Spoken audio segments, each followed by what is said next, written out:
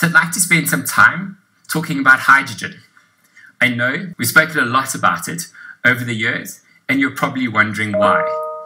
After all, the sector is currently a very small proportion of total PGM demand. Put simply, it's because it matters.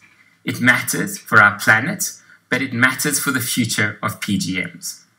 We all know the potential for PGMs from PEM electrolyzers to make green hydrogen and PEM fuel cells to convert hydrogen to electricity.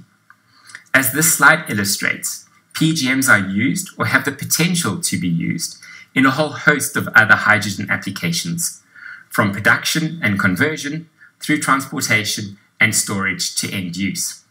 We're certainly seeing the momentum build in the hydrogen economy. There have been over 1,000 hydrogen project proposals announced globally for full or partial deployment by 2030. Direct investments of $320 billion have been made into hydrogen projects announced through to 2030, of which approximately 10% have passed the final investment decision stages. We, as Anglo Platinum, continue to invest in the development of a diverse range of existing and new opportunity areas for our metals. Our opportunity areas tap into key global trends such as decarbonisation of difficult-to-abate industries and mobility.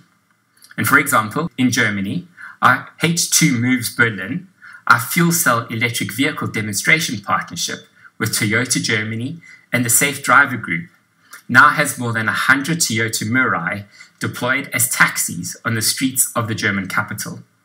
Initiatives like these are helping the uptake of fuel cell electric vehicles by aligning end-user demand with the supply of vehicles and infrastructure access, and by influencing new audiences via proactive marketing and education activities.